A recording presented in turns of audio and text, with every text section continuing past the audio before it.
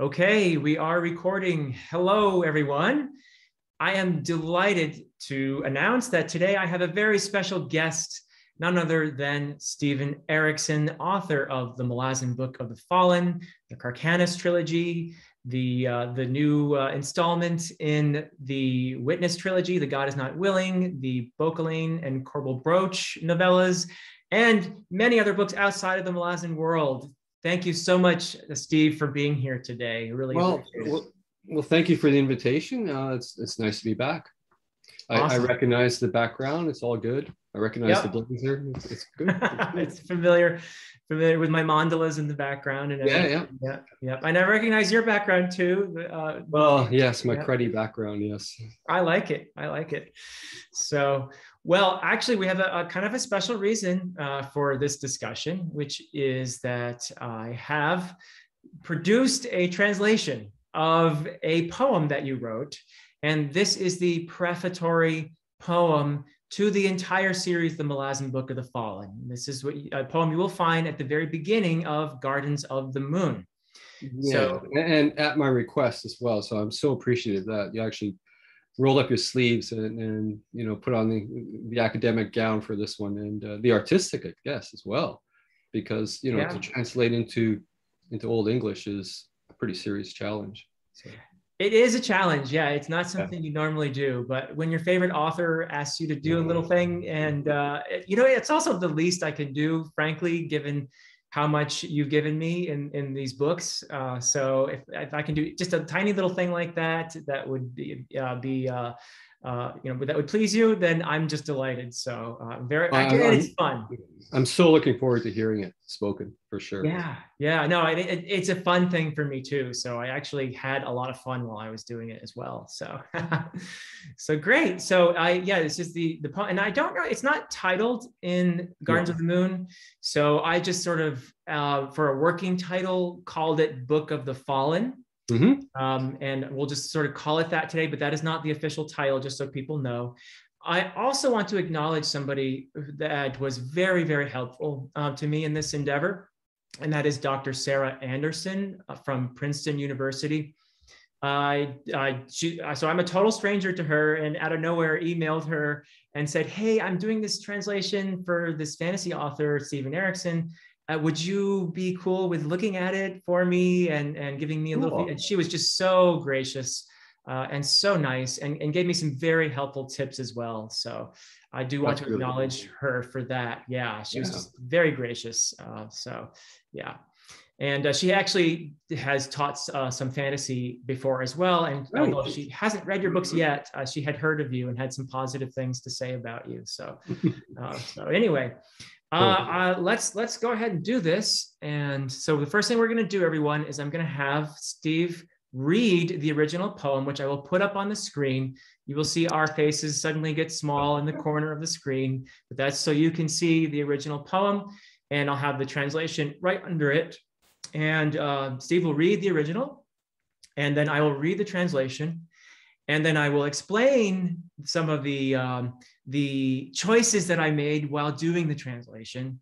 And then finally, we're going to have a spoiler part at the end. This is going to be a spoiler for the entire series. So if you have not finished the series, you might not want to hear that final part, but I will give a warning before we get to that part. So that'll be at the end. All right, so let me see if I can figure out the technology here. I'm going to share my screen. And you should now see. I can see it. The original poem. And whenever you're ready, Steve, to read the prefatory poem to the Malazan Book of the Fallen. Okay. Now these ashes have grown cold. We open the old book. These oil-stained pages recount the tales of the fallen. A frayed empire, words without warmth. The hearth has ebbed. Its gleam and life sparks about memories against dimming eyes. What casts my mind? What hue my thoughts as I open the Book of the Fallen and breathe deep the scent of history? Listen then to these words carried on that breath. These tales are the tales of us all, again yet again. We are history relived, and that is all. Without end, that is all. Thank you. Yeah, that is lovely. That is lovely. And there's something I feel about a lot of your poetry, a lot of the epigraphs that I've read, that is very understated. Yeah, and even my reading style is understated. So Yeah. I should have prefaced with that, but it is. Well, I think it's entirely appropriate, and even though it is understated, and this, by the way, is a common feature of Old English poetry too. So it's kind of fitting in a way with what we're doing. But really, I would have thought. Yeah. I mean, I think about the opening to Beowulf, which I've heard in Old English, and it's, you know, it's declamatory. It's Yes, pounding of the fist on the table in the great hall. You know, it's so. Yeah, that's interesting that you would say it's understated. Yeah, so you're absolutely correct. It is declamatory. That's the perfect word to describe it. But at the same time, there are parts of of Old English poetry where they do use lighties or understatement a lot, and so not in the same way that the tone of your poem is understated, but in the sense that if you have a warrior who's just been stabbed with a mortal wound or something like that, and the poet might declare something like he would have rather been somewhere else or something like that. I like that. Yeah, so that's what I mean by understatement in Old English poetry. Yeah, so it's a different thing. It's not so much the tone, but yeah. There's an element of wryness to it then. Absolutely, there is an element of wryness. I like that. Yeah, very much so. Yeah, very much so. And but even though I would say, for me, the way I experience your poetry a lot of the time is that even though it feels on the surface, there's this sort of still, peaceful surface, but there is a ton of emotion beneath. There's a lot of pathos beneath that still surface that's what I bring to it anyway. And I don't know if that's something you intended or not, but I feel that a lot when I'm reading your poems. As best as I can recall, the original draft of Gardens of the Moon, as adapted from the screenplay, didn't have any of this. And I think this poem appeared probably when I was revising my final draft. Wow. And so if I think about, I would have been sitting in a pub called the Bush in Dorking, Surrey, in England. Yep. Late at night, I was always dragged into the quizzes because I was the only North American there, so you know I could answer certain questions that others couldn't. So the quiz would have been finished. I probably would have had a pint or two of Guinness, and I would have just finished what I thought what ended up being this manuscript that you see. And so I was probably tired, and I was probably worn out slightly, and in the cups, as it were. Yeah. And you know, I'm thinking when I was reading this thing, I'm thinking, yeah, that's kind of, it was kind of a long sigh running through the whole thing, right? Yeah. Yeah. And that's why I knew, and this is a bit of a spoiler, but this poem picks up again at the end of the series, to close the series. Yes. And I think even here, I knew that when I finally got to that second section, I was going to be in a similar state. You know, I was going to be utterly exhausted for having finished the series.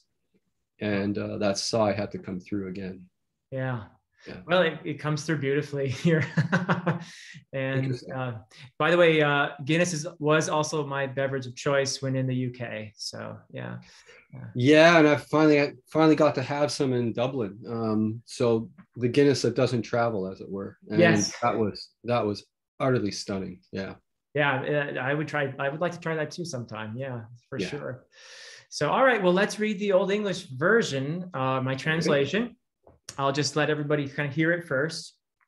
And after that, I will explain some of the choices I made as a translator. So let's just go for it here.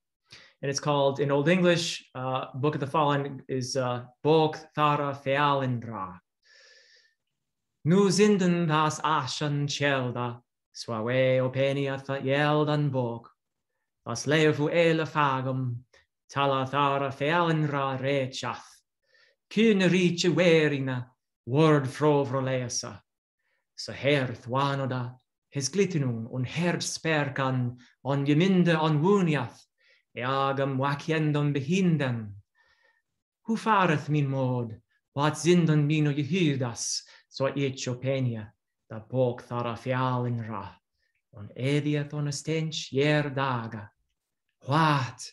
Så edgung fereth thas word, hlosnia theon, was tala zindan ura ealra tala, on ura tala, va yer dagas on os liviath, va yer dagas endonesa.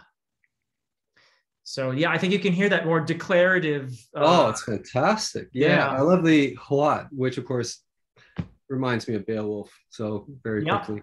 That is deliberate. Yeah, I put that in there deliberately, but also because I thought it fit at that particular moment. And also because I also have the Yerdagas, which is also reminiscent of Beowulf. So there are a couple of Beowulf nods there at the end for sure.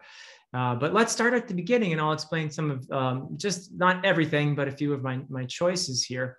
And I'll just sort of do a literal translation so you can kind of hear what I've done, actually. That might be helpful. So, nu zindan, and you'll notice just a few general comments. So Old English poetry, as you know, it is alliterative usually, and it is stress-based. There are 4 stresses in every line, and the first 3 stresses generally alliterate. Yeah. So I did not preserve the alliteration here. I did not make it alliterative. There's some alliteration for sure, but I did not go by that standard of first 3 stresses in every line. And yeah, but you were definitely consistent in the falling off at the end of the lines, right? That's right. Yeah. Yes, absolutely. Yes. So well, you do have some enjambment in your original poem. And that would not be a very common thing at all in Old English poetry. It's very rare. Yeah, very rare. So you would have in Old English poetry, not that the so the poem, in manuscripts, we don't have any punctuation because these things were written on vellum, and they had to, which was very expensive, and so they had to write just across the entire manuscript and then to the next line. So when we produce something like you see here, or a real Old English poem, it'll be written like this. A lot of conjecture is involved, particularly if the manuscript is damaged and that sort of thing, or there are scribal errors, all kinds of things. So, but generally speaking, they'll finish a thought, and you won't see a lot of repetition like in the original poem where you have that is all, the repetition there.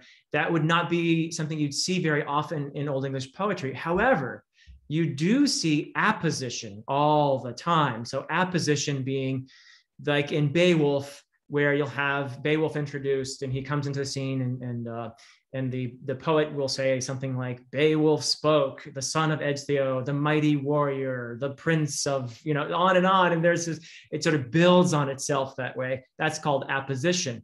So it's not exactly repetition, but you do have that feature.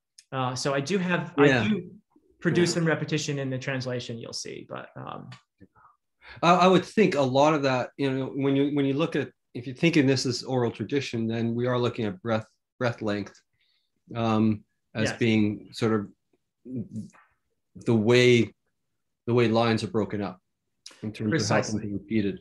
Precisely. Yeah. But then you got mnemonic devices as well, and what you're describing there, I think, with the Beowulf thing is similar to in the Iliad. You get these wine dark sea phrases. And they are they have to be mnemonic devices of some form to recapture the rhythm, to give pause to the listener, and that familiarity. It all flows in. Yeah, that is precisely correct. And I actually, my master's thesis, not my PhD dissertation, but my master's thesis was about the oral formulaic nature of Old English poetry, focusing on the Wanderer, the Old English poet. So you're absolutely correct about that. And you'll see here that I put caesuras in to show where the pauses are. So there'll be 2 stresses in the first half line and 2 in the second half line. And that's how we usually see Old English poetry produced in modern times. So yes, absolutely, and strong, very stress-based, that sort of thing, very declarative. But yeah, it's and lots of apposition and that sort of thing. So I didn't exactly. I'm fairly confident that if somebody in the 10th century were to hear this poem or recited, they'd understand it, and it might. I'd like to think that they would find some of it actually poetic. So it's a tricky business, though, as we said earlier, because it's a dead language, and translating at any time from one language to another is a tricky business because of connotations and being lost, and so many things, so many choices you have to make.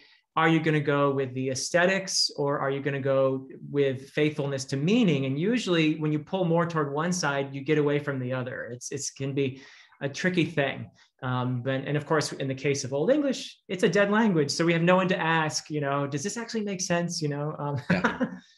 So, but anyway, so we have here in the first line, Nu zinden das Aschenschelda, which simply means now are these ashes cold.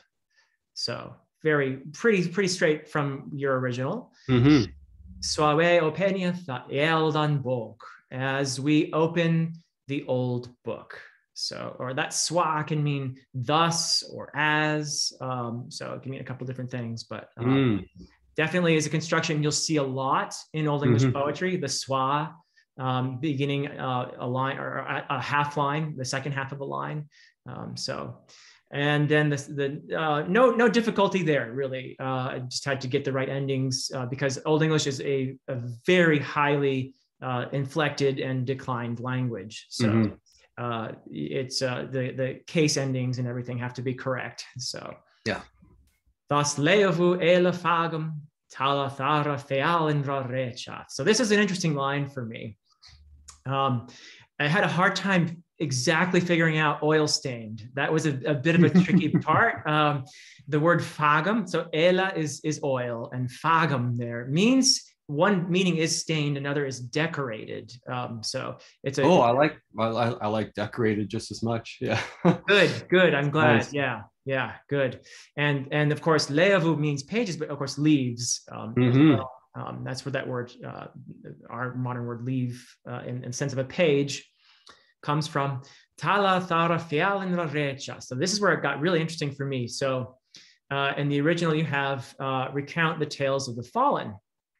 So rechath was the first word I reached for there because it perfectly conveys the idea of recount, to tell, to narrate.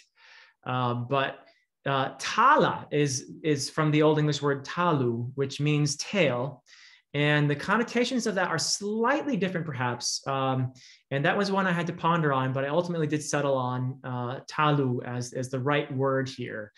Because it can mean sort of in our word tale, as in not necessarily the truth. It could be various tales, that sort of thing. So I thought, in a Malazan context, I kind of like that.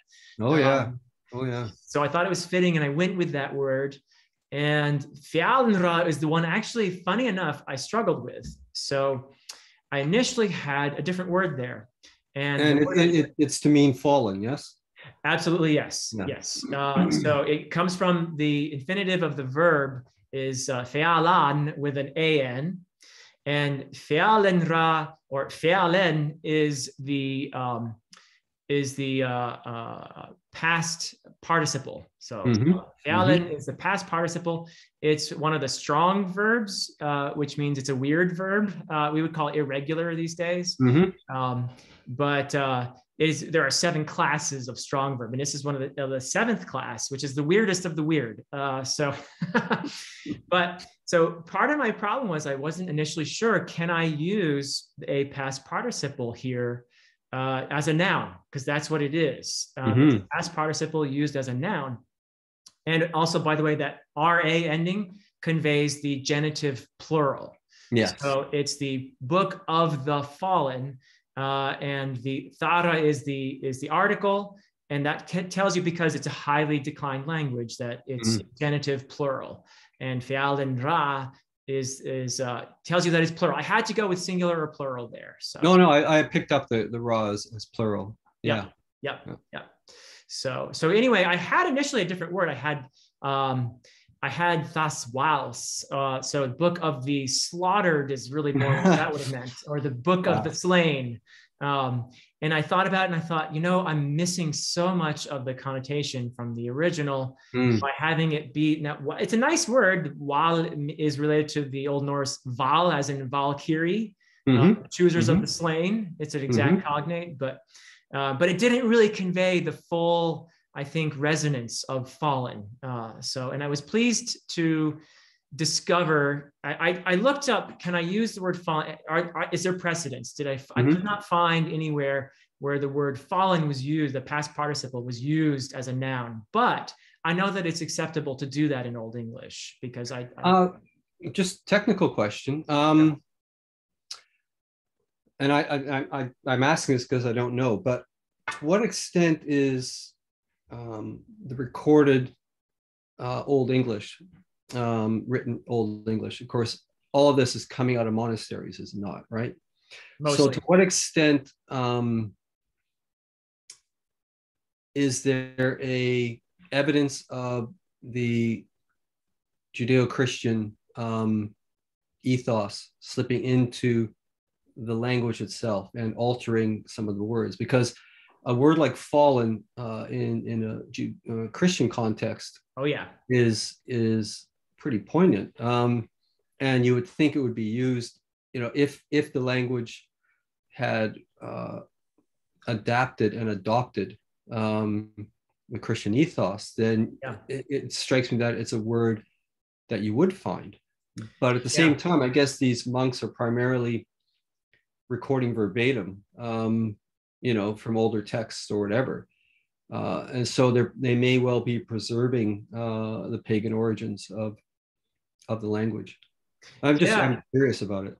Yeah, it's actually a really perceptive question. And that word, actually, interestingly, that fagum word, back to that word, elefagum, that's a word you will see sometimes connected to the word for sin. So sin and fagum, so stained with sins. That you would see more often than, to my knowledge, and I could be wrong about this, but I can't recall seeing fallen in the sense that we would use it in a biblical sense today. Interesting. So, but there are lots of words for fallenness, the concept of it, like stained with sin and all of that. English, plenty of that, because of course, literacy has entered the equation with Christianity. So none of this would be written down without Christianity. None of the Old English corpus at all. To some degree or other, it certainly has crept into just about everything, including the secular stuff like Beowulf. Yeah, well, I remember sitting in, I was at ICFA, International Conference on the Fantastic and the Arts, and a grad student was presenting a paper on Beowulf. And in the audience, of course, were, your stalwart veterans of that particular subject matter, older professors and all the rest. And this young grad student's thesis was that Beowulf is actually an encoded text. Interesting. And by that, I mean, it, while it is framed and originates from a Christian ethos, there is strong pagan encoding that's present in the script. And it was a really interesting little thesis. And I can't give you the details on, the examples he used, but he got eviscerated by those Beowulf experts. They just took him apart. Well, I have to tell you, I mean, just in brief, my reading of Beowulf is that it is not an epic. It's a lament for the past. Yeah. It's a lament for the ancestors of the poet, who clearly admired many aspects of their ethos, their ideals, their courage, their loyalty, all of that stuff. Now, the poet probably was a Christian, and looking back on the pagan ancestors, probably felt some sorrow at the idea that a lot of their ideals led to a kind of futility, if you will, from the poet's perspective. Yeah. I mean, I think I've read maybe 4 translations of Beowulf. Maybe Seamus Heaney's the one that sort of sticks in my head the most, but John Gardner as well. I find it to be very nostalgic and lamenting a fallen present to a much greater past. Yep. Yeah, I would definitely agree with that. So no, the Heaney translation is the one I always teach, and I think it's brilliant. Yeah, good stuff. Yeah. So anyway, back to the translation. So that word, I'm so glad that I decided on fealendra there, because I think it does do a much better job with the connotative resonance of the original. And then kunrich werina word frover leasa. So this is the frayed empire I translated as, the idea here is kunricha could be kingdom, but it also could be region, and that sort of thing. So the Anglo-Saxons would not have had a word, I think, for empire necessarily exactly, but I think that conveys it pretty well. And weirina conveys a sense of weariness, falling apart, of tiredness on its last legs. So it's a word you see in The Wanderer, actually, when in association with the exile, who is the narrator. And the words, and you had in the original words without warmth, and I wasn't sure if that would have made sense if I just directly translated it, but there's a wonderful thing here, again from The Wanderer, I think, but you find it in Old English poetry. Frover is comfort, so froverleasa is comfortless. So so comfortless words, and that is plural, by the way. Word, the plural of word is word in Old English. So so the next line, and by the way, you'll notice that this is my translation is 11 lines, not 10 like the original, and that is because I wanted to get the rhythm of an Old English poem, to have that sense of 4 stresses in each line. The initial line might be a bit hypermetric, but I think the way I read it shows that there are indeed 4 stresses in each line. So that's why it's 11 lines, because I'm getting it to feel a little more like Old English poetry that way. So this is a lovely part in your original, and I'm pretty happy with the way it came out in the Old English. The herth wanada is glitterungen hert sperkan on yeminde on wuniath eagam wakiendam behindan. So you had written the hearth has ebbed, and the word ebb is a lovely Old English word as well. Ebbian in Old English, it derives directly from that. However, I couldn't find a single instance where it was not associated with water. So I couldn't find a metaphorical instance of the word ebbian. And I could be wrong about this. It might have been used that way. It might have been recognized by people that way. But I ultimately opted to go with wanoda, which is our word wane. So to wane. So the hearth wanes is the more literal translation of what I've done here. I think it conveys pretty well what you meant there. I hope. But his gleam, Glitunung is gleam, and Herbsperkan, instead of, I initially had Leafsperkan, but Dr. Anderson actually gave me a really nice idea here to make it Herbsperkan. So Leafsperkan would have been literal, life sparks. But Hert has much more resonance as a word in Old English than leaf does. Hert could mean so many other things. It could mean spirit. It could mean, in addition to heart, you can see that it's heart, heart. Yeah. So, but spirit, it could mean one's mood. It just has a ton of poetic resonance. And I think that's so similar to Homer's The Iliad, where the organs are all, they're the repositories of a whole series of emotions, although maybe more in the Odyssey than the Iliad, now that I think about it. But Yeah. I don't know if you've read Julian Jaynes, but I think it may have been mentioned in somebody's comments. I have heard the name now. Yes. Yeah. Yeah. Yeah. It'd be interesting to, I mean, if you do read, what's the title of the book? It's one of my favorite titles of any book. Where is it? I have it somewhere here. Okay. Yeah, but you're right. One of my viewers did mention it in the comments. Yeah. There it is. The Origin of Consciousness in the Breakdown of the Bicameral Mind. Oh, cool. Yeah. Isn't that a great title? That's a great title. I love it. That title. Yeah. No, that sounds like one I definitely want to read for sure. Yeah. Well, it's interesting because if you don't mind, we just go off on Jaynes for a little bit. Sure, why not? He's one of those characters who had, well, kind of a polymath kind of background. So he knew his literature, he knew archaeology, and he also knew abnormal psychology. So wow. and brain function and all the rest. So yeah, one of these characters who could sort of speak with authority on a multitude of subject matter. A rare breed. And generally what happens is when somebody like I produces a theory, a grand theory, is that specialists from within those various areas jump all over him and take him apart, right? So yeah, of course. And when they do so, they become very pedantic and they specifically concentrate on those elements that to their mind negates the entire argument, right? They pick on one or two things. So neuro anatomy specialists and this kind of thing, or point out, well, what Jaynes is saying, that actually physically can't happen, and that was never in, it was never in the structure of the brain or the skull and all the rest. Therefore, throw out the bathwater with everything else. And that really annoyed me because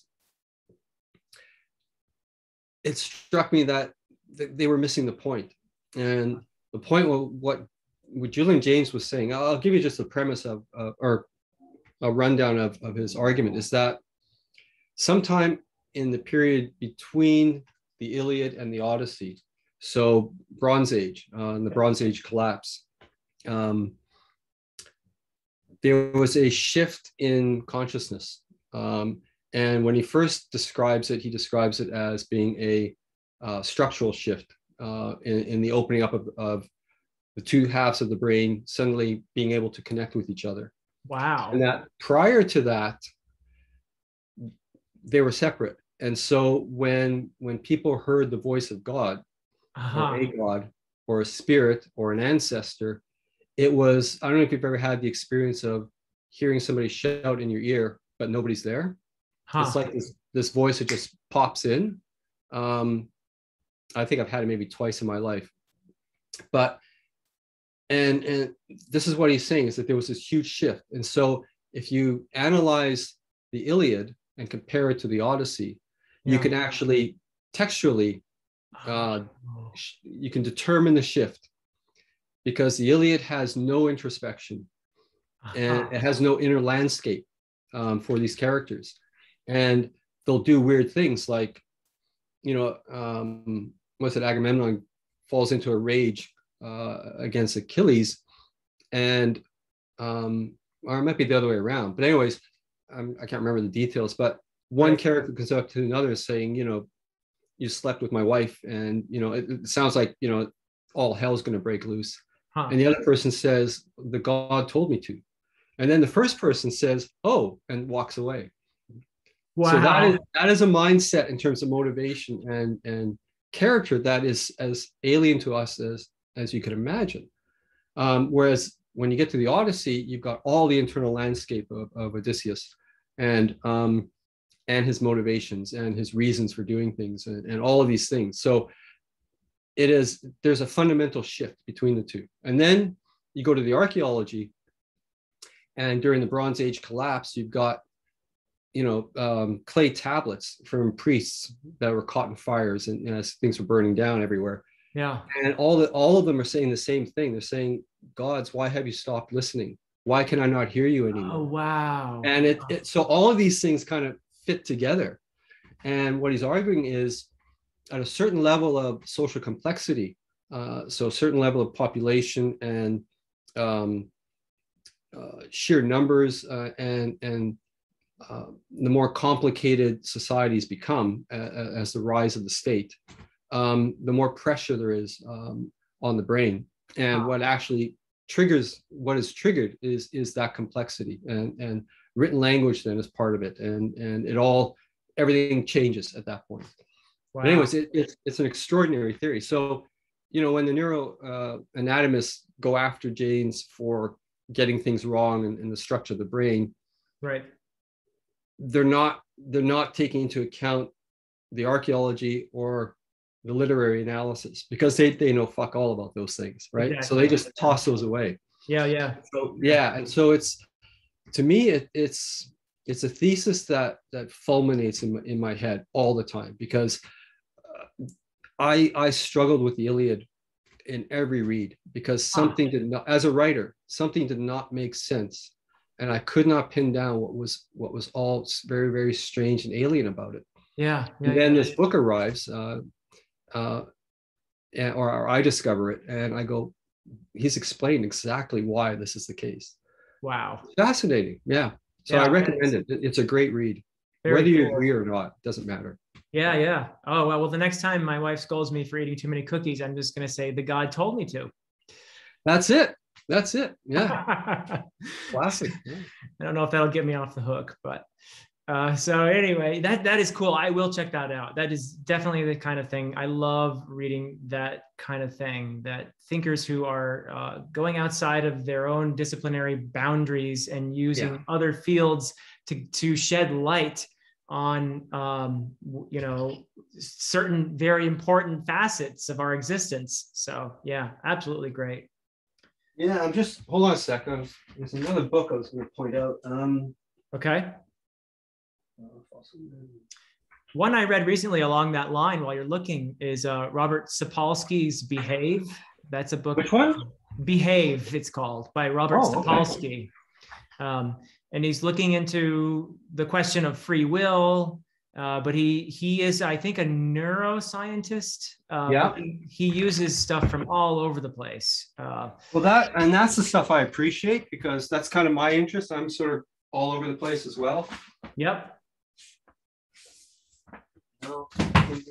There's another one I don't know if you've heard of too, and it's by Douglas Hofstadter, and it's called Gödel, Escher, Bach. And this was written in the 1970s. This was one that was explaining consciousness, and it's a very highly revered book among computer programmers, I guess. Interesting. Yeah, I know I mean, a lot of AI stuff, but Gödel was a mathematician, Escher the artist, and Bach, and had a lot to do with loops. And he explained consciousness through what he called strange loops. It's a really fascinating book, but yeah. But what's the other one you've got there?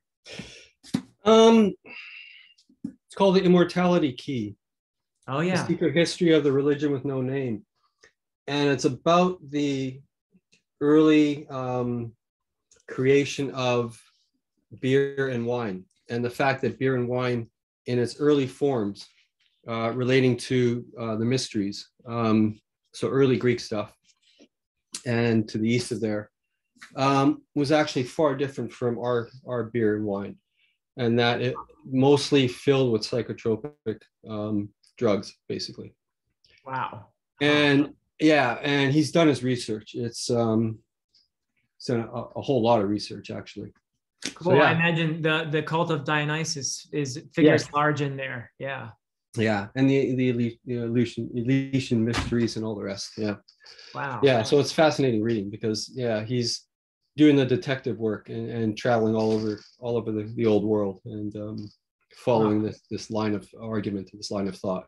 Wow, very cool. Including chemical analyses of the inside of old potsherds, as they would. Oh yeah. Say. Yes, you've been picked on for the use of that word, I think, every now and again. Yeah. that and ochre, I guess. Yeah, but AP did a great video on ochre, so he should do a concert video. Yeah, I mean, there's more than one meaning to ochre, so yeah. So anyway, well, back to words here. Yeah. Old English words. That's a nice bonus, though, for the viewers, I think. Where were we now? Seher we did that. The gleams and yes. So the hold on. Can we go back to the heart? Because yes, you've blended at least two things in there, right? It's not just that word is not just heart. Correct. Right. It's like heart. So hearth is hearth, like you have in the original. Yeah. But it has many connotations as well. It can mean the home as well. It is by extension the entire home. It is a word that has a lot of resonance as well. Yeah, for sure. But yeah, you had it in the beginning and at the end of the third line, the hearth. Yeah. And I view the word hearth as more connotative than denotative, anyways. Because the anthropological take is the hearth is the center of everything within a group. Beautiful. And so I think the word herdsperkan then was a good choice. Sort of looking back to the word hearth as well. I think that's what you were saying. So the heart sparks and the gleam dwell on Yemünde on Wuniath means dwell in memory is what that means literally. Nice. Very nice. So on Wuniath is to dwell. And Yagam Wakiendam Behindan means simply behind weakening eyes. So to convey what you had written there against dimming eyes. And I wasn't really sure how to get the word dimming exactly, but I'm pretty happy with the word weakening in there. I think it conveys the right thing there. So, and then we have Hufarath min mod, Watzindan binu Yehudas. And this simply means how fares now mod, our modern word mood comes from mod, but it means so much more in Old English. It means spirit, it means heart, it means courage. It means all these things. So it's a rich word in Old English, and I really like it there. So how fares my mod, my spirit? And fareth, by the way, is where our word fair comes from, but it also conveys the sense of wandering and that sort of thing. So I thought. Can you read those two phrases again? Sure. Hu fareth min mod, what zinden mino Yehudas.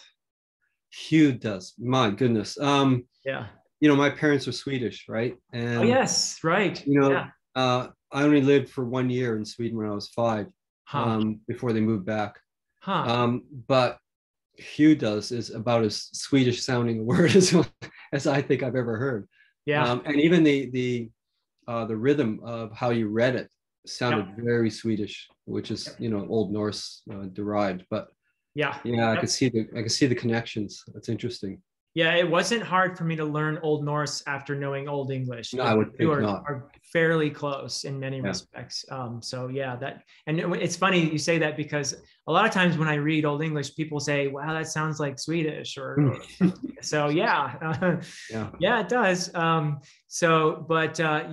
Yehudas means thoughts, essentially. So, what are my thoughts? What zindan minu Yehudas? What are my thoughts? Swa ich openia the book thara fialen ra. So as I open the book of the fallen is simply what that means. But I noticed that your first use of the word fallen was not capitalized and the second one is. And I know you capitalized it in the beginning. So I wrestled with that, whether to capitalize both or not, and ultimately decided it would have, for whatever reason, I felt that it made more sense in the Old English to have it not capitalized. But but when it's associated with the book of the fallen, I think, I'm trying to think if it would have been even capitalized in Old English, but I'm not entirely certain. But it might have been. It probably would have been to emphasize its importance. So, but anyway, yeah, that's fairly straightforward in terms of meaning. I love the next bit here. Und edia thonostench daga. And then I have a whole half line just with what, and then a kind of a pause, which would be unconventional in Old English. But what I'm going for here in my translation is kind of a late West Saxon standard. And that was a time when there was more experimentation. Literacy had been around for hundreds of years at that point. And so you see a lot more experimentation. And so I like to think that maybe this could be seen as sort of a bit of an experimental sort of move here to have what. You would normally see it at the beginning of a line, not at the end, and often at the beginning of a line. Yeah, I know. But that's what I love about this, is that listening to this, I can imagine, a half dozen people sitting around a fire in a forest somewhere. Yeah. And this is what's prefacing everything. And then as he's lulled, or she has lulled everyone in, that's when they hit with that what to, leaning forward into the firelight and just wham, wake up people, right? Here we go. Exactly. Yeah, exactly. That's really cool. Yeah. And of course, Beowulf begins with what. Yeah. And it goes, what, wegarden in jerdagam theod kuninga frimja frunan, huda athalingus ellen fremedon, so it's like, the closest thing, I think, if you want to a modern people to understand how Old English poetry and probably the ancient Greek stuff as well, the closest thing I think is freestyle rap, particularly. Mm-hmm.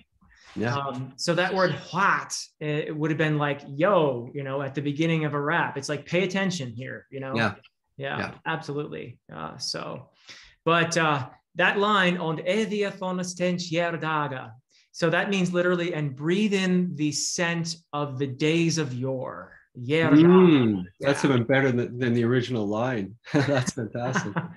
Yeah, I mean, there's no exact word for history, I think, in Old English. No. So I had to go with daga, which is days of yore. And you see it in that opening line of Beowulf as well. So that same word, the yore days, daga. So, and breathe in now here's the word. Our modern word stench comes from that word there, stench. And of course, you can see that in modern English, it's taken on a pejorative sense. But in Old English, it was absolutely neutral. And some things could even be wonderful smelling and be described as a stench. So, on ediathon stench daga, and breathe in the scent of the yore days. So, and then what? Now this is the point where the bard is going to wake everybody up here and say, listen, So edgung ferith thus word, and that simply means that breath carries those words. Okay, so that breath carries these words. Evgung meaning breath. Very rare word in Old English, by the way, but definitely legitimate there. That breath, ferith is for our word ferry, comes from that word and from Old English. So to carry, to convey, but it's also a pretty rich word in terms of connotations. So hlosniath means listen to them, listen to the words, hlosniath. Das tala zinden ura ial ratala und eft uratala. So I tried to convey that sense of cyclicality that you have in the beginning here. At the end of the poem, where you have these tales are the tales of us all again, yet again. And so I tried to convey that cyclicality here on eft uratala. And there's a bit of repetition, which would be unconventional in Old English poetry, but I really like the effect here.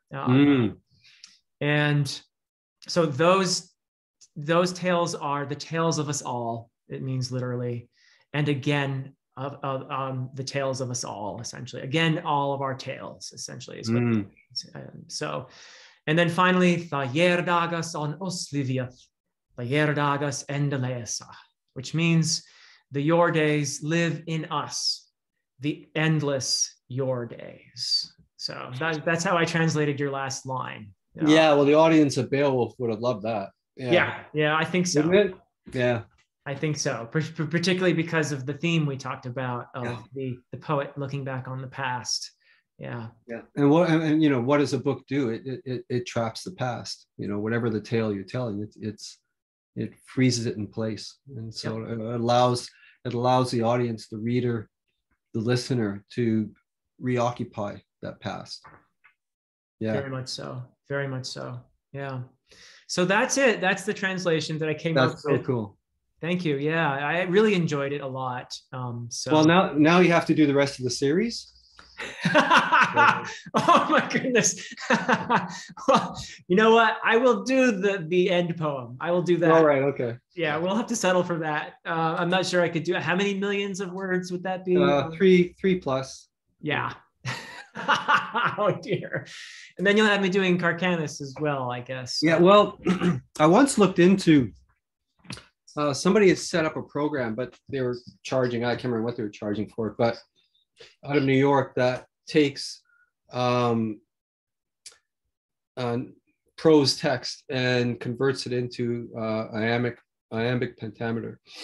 Oh. And yeah, and I wanted to plug all of the Malazan Book of the Fallen into that to see what would come out. Wow. But I never ended up not buying the program, but okay. Yeah. Yeah, I mean, a lot of those we're still at a stage, I think, where a lot of those translation type programs are rubbish. Yeah. Essentially, they're getting better, I guess. But yeah.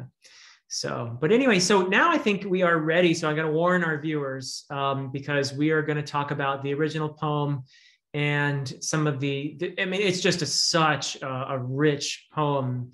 And there's so much to say about it, but we're going to just say a few things about it. But I do want to warn the viewers, we might be saying things that would be spoilers. And we will be saying things that are spoilers for the entire series, for the entirety of the Malazan Book of the Fallen, all 10 books. So if you don't want to hear those spoilers, this is your warning. And for anyone else who wants to hang around and hear what we have to say about this prefatory poem, here we go. So, and as I said before, it doesn't actually have a title. I'm just working title calling it Book of the Fallen. But this is, I think it's fair to say, as we said in the beginning, tonally very important for the series, isn't it? Yeah. Tonally, it sets the tone, and it's the epigraph for the entire series. So as an author, you're telling us important things here, aren't you? And some of them aren't going to make sense until we finish the entire series. Yeah. And then you go back and you realize, oh, that Erikson, that's what he was doing there. So that happens to me a lot, actually. But here, I think it's just such a wonderful beginning to the series. And we're at a point now where somebody's looking at this book. This is a book that is, so it's kind of a little bit of a meta thing, isn't it? You have now we're going full spoilers here. So yeah, this is a meta thing in the sense that we have a narrator here who is telling us, I'm opening this old book here and I'm going to be telling you this story. This is the story of old times. I'm looking back on them now. Yeah. And so that, if I could go ahead and just skip right to recount the tales of the fallen. The word fallen, the reason why I really found it important to somehow duplicate the resonance of that, the connotative resonance of the original.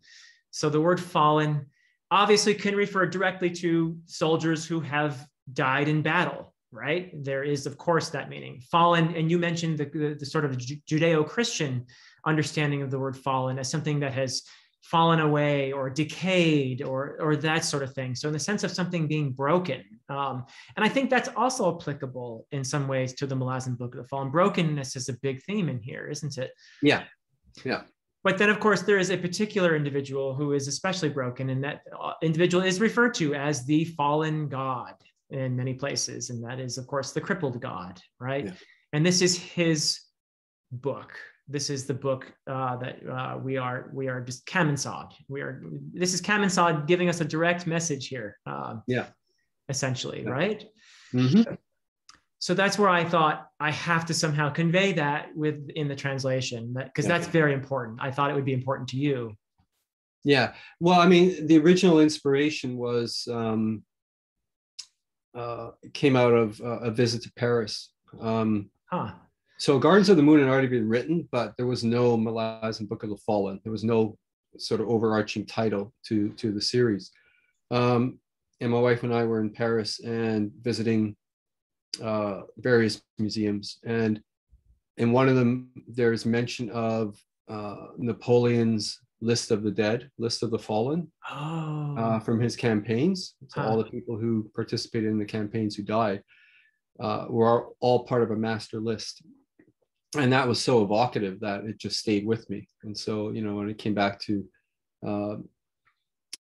England and was picking up the old manuscript to revise after 8 years of sitting gathering dust, that huge frame sense fell into place at that point. And so in that sense, the Book of the Fallen, I mean, that even the title is lifted directly from Napoleon, and so from our history. But then, of course, once you start thinking about that, you start thinking about it in a more poetic sense, in more connotative sense, rather than just a list of names. Right. That there are stories behind all those names, and that's what this is going to be about. Huh. Interesting. So you didn't know that when you wrote this poem necessarily that it would apply to the crippled god, or you did know? No, at this point, I already had the frame. Okay. Yeah, because I had to have it in order to write that version of Gardens of the Moon. In order to revise Gardens of the Moon, I had to have a sense of where this was going to end up. Yeah. Cool. Very cool. Wow. All right. So, and the sense of in here, frayed empire, words without warmth. There's a real weariness to this. Yeah. There is a sense of, and of course, and throughout the series, you get the sense that the Malazan Empire is falling apart, essentially. Yeah.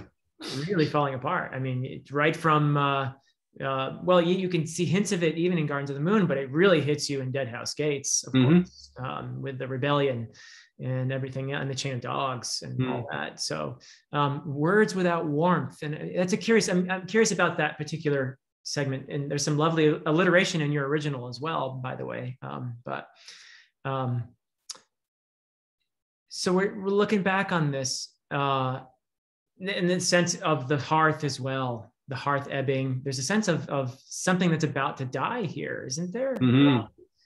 And we're looking back. It reminds me of a poem by Tennyson, Tears, Idle Tears, looking back on the speaker, looking back on his life and remembering all of the friends and everything that had been lost. And that just poignant sense there of sorrow. That's definitely in this poem, for sure. And I guess it applies to all the individuals that we met in the series, all these people we become so attached to, as well as the larger entity of the empire and everything else that has fallen away. Yeah. But also the fact that a good many of these characters, Cam and I had gamed, and you know, we were past our years of gaming because we were no longer living in the same continent, for that matter. Wow. So I suppose there was a slight nostalgia or melancholy related to our, you know, those times in our youth that were the formulative periods for the entire Malazan world. Wow. And so by that, you know, by the time I'm writing this thing, Cam has also shelved Return of the Crimson Guard and is teaching English in Japan or somewhere like that. But also in a PhD program. I think he was, his PhD subject matter was travel writers of the 19th century or something like that. 18th maybe 18th century, yeah, but yeah. 18th century, yeah. So it was like all of that huge body of experience and knowledge and memory was at risk of just dwindling away to nothing, finding no audience ever. And so I think, you know, looking back on it, you know, when I revised the Gardens of the Moon in Surrey, in the UK, my contemporary fiction book had already just come out with Hodder and Stoughton. So, you know, I was being pulled in that direction. And this was my last shot. last shot at getting the fantasy stuff on board. Wow. And so I suspect that that is underlying this particular poem, because Cam was no longer sending off his manuscripts. I had tried, I'd failed the first time around. Here I was revising it every night after work in this pub. And, I didn't know if my agent was going to accept it. I didn't know if the agent was going to then try to market it. And then I didn't know if it was just going to bounce back the same way it did the first time around. So, wow. Yeah, a lot of that is sitting, I think, underneath all this. The last chance to open this book. And so then, the book finds its editor, finds its publisher, and gets picked up. And that just let the horses free, and everything just ran wild from that point. And that's probably why I wrote 10 books in 11 years, because that's amazing. The floodgates were opened at that point, and it had been held back for so long that there was a sense that it was all going to fade away. It would never be seen, never be witnessed by anyone. So I needed to get it out. And then once I signed the book deal for the full series, I got Cam on board, and he started, returning to his first love, which was writing. And thank goodness. Then the rest is history, as they say. But I think at this point, there's a lot lying underneath this that's more personal, not necessarily related to the series itself, but in a metatextual sense, it is, right? Mm-hmm. Because everything we created was this conscious effort on our part when we gamed to create this history. And now was going to be one last chance anyways, to tell that history. Wow. So, fingers crossed. And I guess it worked. So I think it worked out pretty well. Yeah, I think so. Yeah. In retrospect, but that is just something. So, I mean, the idea that this could be both Cam and Sod and also you, and on a very personal level, that Absolutely.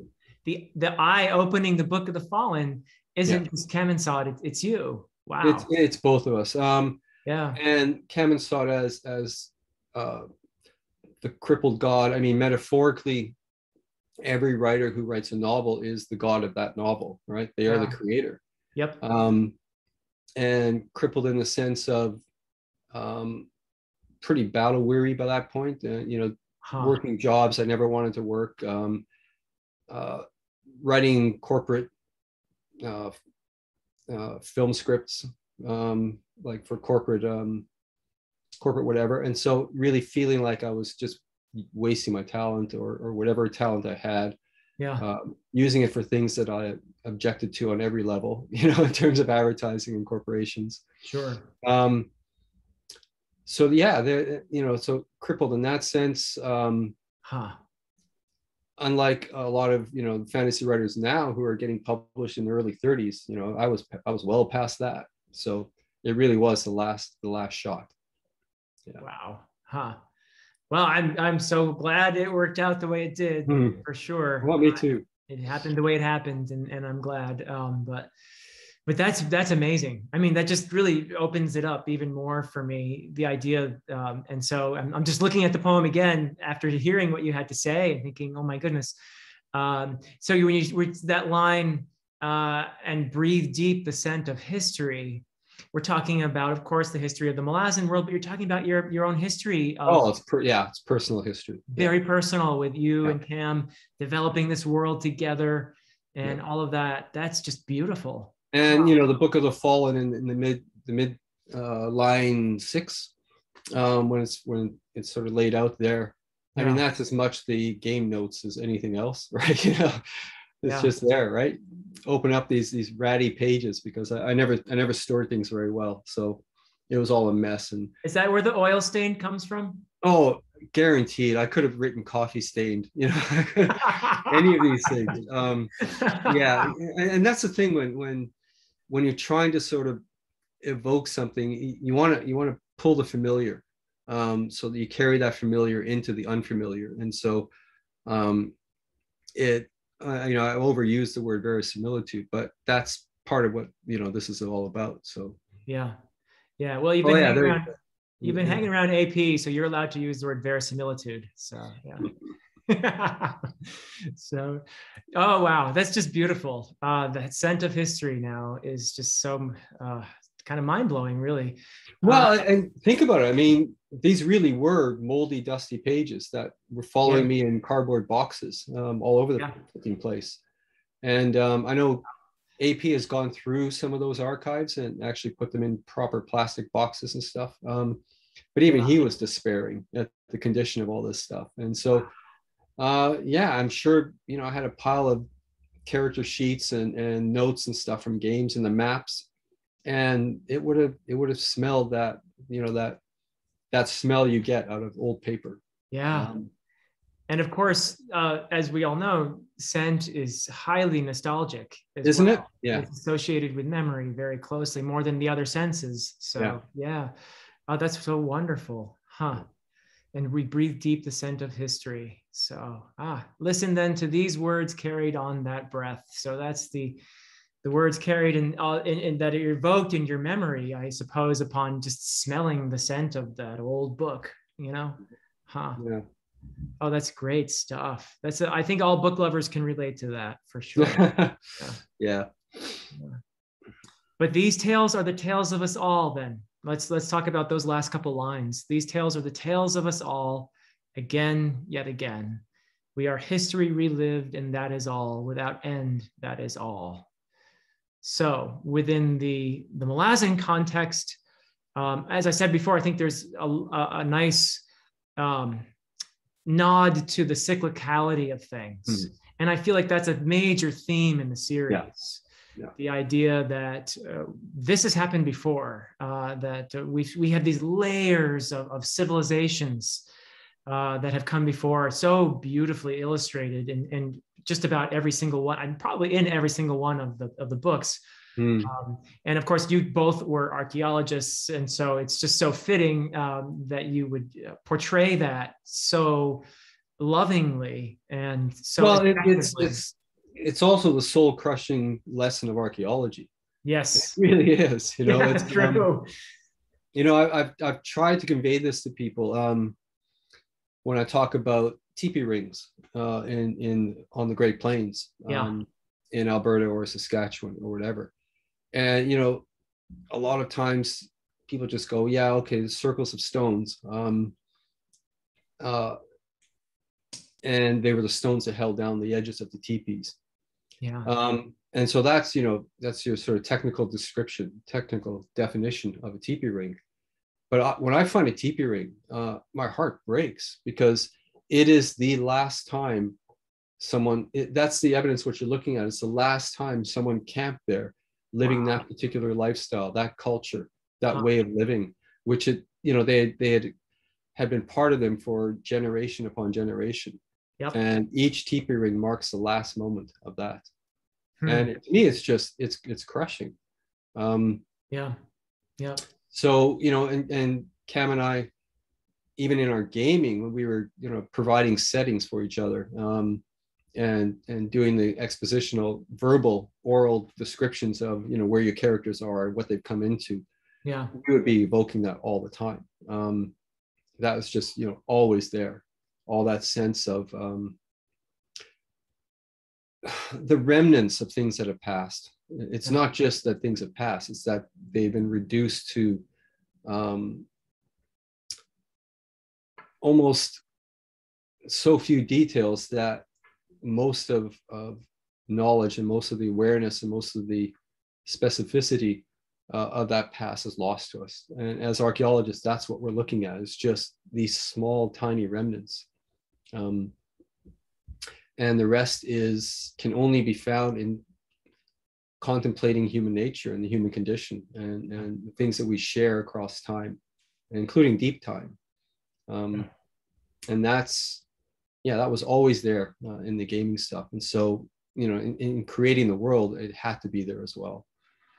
Oh yeah, and it is there. It's with the Taist Andi. It's with the various human civilizations, like the Wiccans, those who are. What is Red Mask's people. The all. The all, of course, yeah. It's with the all. I mean, all these civilizations, these peoples who are in danger of disappearing. There's a real poignancy to that. And it's also, by the way, a very, very, it's maybe the central theme of Old English poetry. So this is a very fitting exercise in that sense, because you constantly hear about how life is fleeting in Old English poetry. There's a wonderful poem, for example, in addition to the exile poems like The Wanderer, there's one called The Ruin, which is a poem simply about a ruin, but it is a contemplative poem. And it's just looking at this remnant of the past, but you just feel the weight of it, the sorrow of what were the lives that were lived in this place, you know, how many hundreds of years ago, that sort of thing. And it's just so powerful. So and it's weird because as an archaeologist, you're pulled in the direction of objective, rational analysis of artifacts and sites and all the rest. Yeah. But I never dwelt there. You know, I was very much a field archaeologist. I needed to get out there. I needed to read the landscape. I needed to immerse myself in the landscape and then peel it back in time if I could. And then look for those few, you know, instances where human presence has scratched itself, you know, into the ground or whatever. Yeah. So there was always a very heady emotional context for me as an archaeologist, which, you know, persists to this day. I can't walk on sites and just think in objective terms at all. I'm always looking for the other stuff, and it's the other stuff you cannot find, right? You know, it's just not there. So the imagination is the only place where you can resurrect any sense of that. Wow. Well, that approach to your archaeology is certainly inseparable, I would say, from your fiction. And I am so glad it is so, because it certainly resonates with me. It's one of the reasons I love the series so much. But yeah, beautiful. Any other things you would like to say about this prefatory poem? I think the last two lines are actually a warning. Okay. And maybe an announcement that, you know, what follows is going to plunge into the human condition as far as I am actually capable of doing. And it was going to go all the way. Wow. And yeah, there is that element of shared trauma, shared experience, and the fact that, you know, even within a single lifetime, there are things that through the process of growing, we all end up sharing at some point or another. The loss of a parent, for example, yes. You know, it's universal. And so in that sense, what you're going to get in the story is nothing new. It's just reworked. It's relived over and over again. And the only thing that would be unique will be the settings, and, you know, but it's all human condition related. So settings to me are less relevant than what the characters are experiencing and feeling. Right. Yeah, that's beautiful. That also reminds me of how another prominent theme in here is that sense of connection that happens on a very personal level many times in the series as various characters are thrown together in these situations, but a sort of universal connection as well. And that is something that I think is central as well to the books, this idea that we aren't just these individuals. We're not even our neighborhood. We're not our contemporary culture. No. We are so much more than that. There is a vastness to existence that we don't normally think about because we're so wrapped up in this little ego here. And it's just so powerful when your eyes are opened by something like this and you get a much bigger, it's almost like you're pulled outside yourself. It's a spiritual experience, I would call it. I would call it an awakening of a sort. And it's something that you get to experience as you read these books. Well, yeah, I guess creatively as well. you know, what I've just described, how I step onto an archaeological site Yeah. anywhere, and all that. It's a hard thing to describe. It's not just wonder. There's melancholy. Yep. There's a real sense of the passing of time, which then you end up, you can't help but personalize at some point the passing of your own time, and you know, how things were when you were 12 years old versus how they are now, and Yeah. so all of that sort of lands on, at least it lands on me, and then when I sit down to write a story and I create a setting, and quite often these settings are built off of things I've seen archaeologically, you know, in terms of ruins or whatever, landscapes, anyways, that I'm familiar with as an archaeologist. Yeah. So I end up building that scene, and I cannot help but build that melancholy into, you know, into the tone of what I'm writing, because I'm now, like the archaeologist that I was in real life, walking onto this fictional landscape, and that's how I'm going to, you know, interact with it. That's how I'm going to feel, and how I'm going to see it, and how I'm going to describe it. Huh. Wow, that's beautiful. Well, it does certainly show in the work. I'm going to go ahead and stop sharing the screen now. Okay. So everyone can see us bigger again.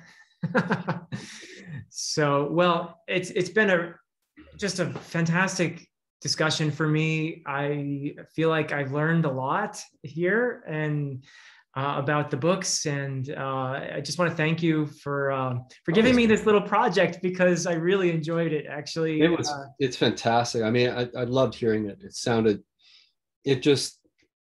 similar to hearing, you know, Beowulf, and you know, when it's performed in its original language, that you just get this echo of antiquity that sort of reverberates through it, in the harshness of the language, which then evokes the landscape of that language, where it came from, you know, the Scandinavian setting of ferocious weather and bleakness, and all of these things. It to me, Old English, just, it is that language, you know. It's yeah.